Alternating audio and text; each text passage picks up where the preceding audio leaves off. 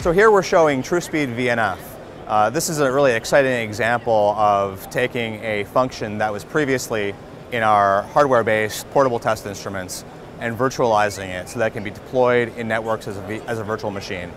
What we're doing with TrueSpeed VNF is an RFC 6349 throughput test. So really trying to determine if customers are getting all of the service that they're paying for, and doing that with application level testing so that we can identify if residential, business service, or mobility customers are actually getting good quality service or if there's a problem in the network.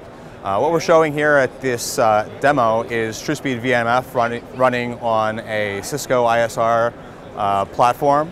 We're also showing compatibility with our portable test instruments. The T-Bird 5800 is an example among others. So we're really excited about network function virtualization and TrueSpeed VNF being one of the first examples that we've been able to deliver to the market as a virtualized test function. And we're beginning deployments in live networks and excited about the future.